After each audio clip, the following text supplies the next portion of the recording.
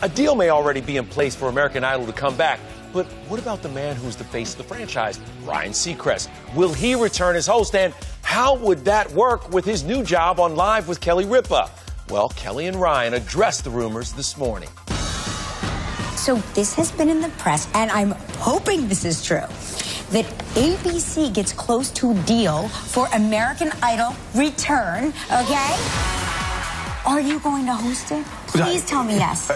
Whatever you want. Yes, okay. You're my work wife. Yes, I say yes and bow to you. No, no, I don't know about that part yet. We haven't gotten that far. You can do this. You know the preparation I have to do for this show every night? Yeah. But you can do this. You can disconnect for that. I promise. On the days where it's like the day after, I will totally, you won't even have to think. I'll do it all for you. Kelly practically begged Ryan to return to Idol. This morning, Seacrest kicked off his second week as Kelly's new co-host. The show broadcasts from New York, and ET has learned Idol could relocate from LA to accommodate Seacrest's busy schedule. Just minutes after he wrapped up Live with Kelly and Ryan, Seacrest shared more Idol details on his radio show.